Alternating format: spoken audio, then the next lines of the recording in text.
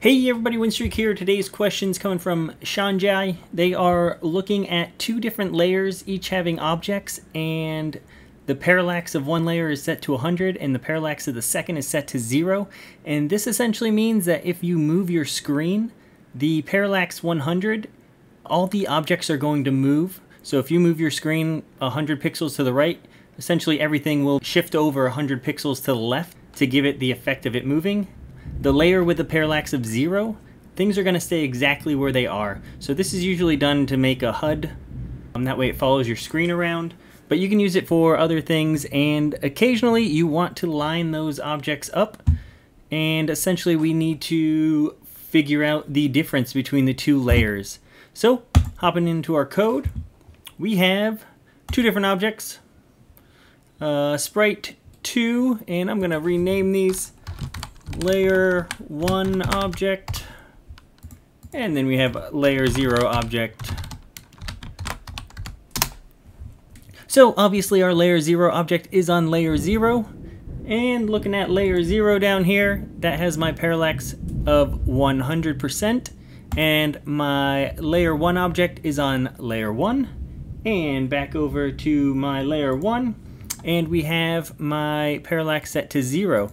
So first thing I'm going to do is move the screen over, and we'll do a start of layout, and I'm going to start out with a weight just so you can see what it looks like, and then after 1 second it will shift the screen, and then you'll see that only the object on layer 0 moves.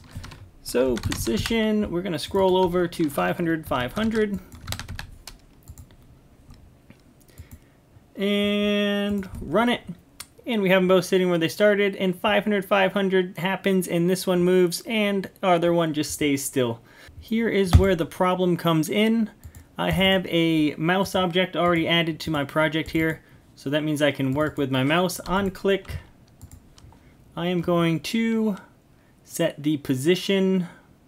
On left click, I'm going to set the position of my layer 1 object right on the center of my layer 0 object. And that's done with, I forgot I renamed them, just grabbing the layer 0 objects X and Y. And this is the way you would normally do it. And if I set this, actually I'm going to disable this whole thing for a second and hop in here. And when I click, you can see it moves to the center. We are just setting this origin directly on top of that origin. And then if we bring this back in,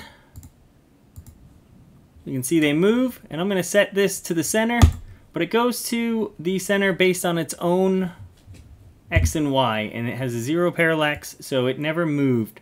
So we need to figure out the difference between the two, and that is done by simply knowing your original layer X and Y and your current layer X and Y, and then you just set the object to X minus the difference between yours and Y minus the difference between yours.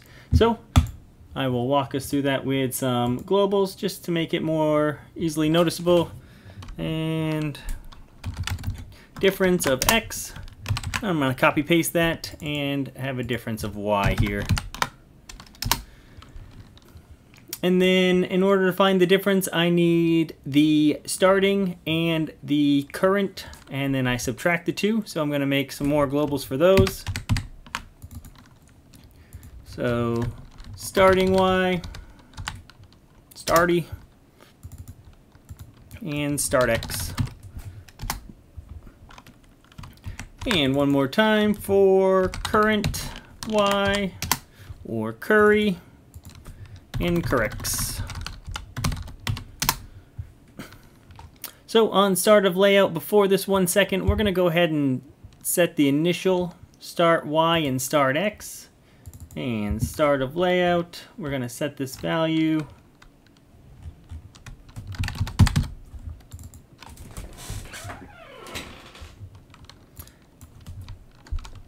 Layer scroll X. And we want it of layer 0, because that's our one that moves. And we also want our Y We want these to be the start ones. Start Y, start X. And we'll set this one to the Y of layer 0. And we want those before the 1 second. And then afterwards, after that 1 second mark, we can go ahead and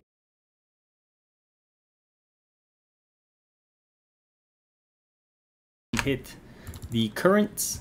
So current X and current Y.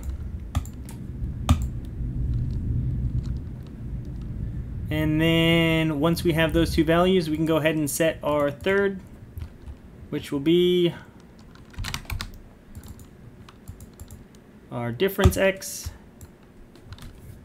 And it'll be start X minus corrects.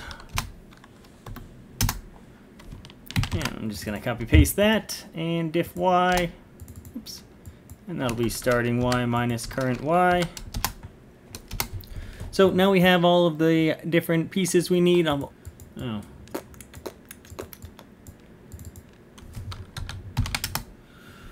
Set the value of the current before I actually scrolled, and then here I just added in an extra 0.1 second wait just to make sure it scrolls over all the way, which I don't think it needs. But now we can see we have current value, which is 500, 500. I set that so we knew it. And then the starting value. And then if I right click, it's going to give me the difference of those. And how we actually can find these ourselves, if that's something you care about, if you go on to your project up top here, mine's just name new project, yours will be whatever your name is, and go to your viewport size, you're going to automatically start out right in the center here. And that means if you take this number here and divide it by 2, so you're looking at 434, that's going to be your starting X position, and then this one divided by 2, so 240 will be your starting Y position. So then we set those to 500, 500, and essentially that just means we are changing this one by, what did I say, 434, so 166, and then this one by 260. And I do believe that is what it came up with. So, boop, 66 and 260. So that's how you would do it manually. Our code has it here for us. And now in order to set this correctly, we just add in this diff X and diff Y to the set position. So when we set the position, we want to add diff X and add diff Y. We let it move over. I right click to get that difference, and then I set it. So essentially on left button click, we would want to grab those right away. So now we're going to have everything happen on our click. We're going to grab our current X and Y position and find the difference right away, and then we'll put that difference in. That means no matter where that red object is, we will go to its center. So I can grab it before it moves. Once it moves, I can grab it again. And yeah, so that's one way to solve the problem. I'm sure there's plenty of other ones. Let me know in the comments if you have anything better. Otherwise, peace out.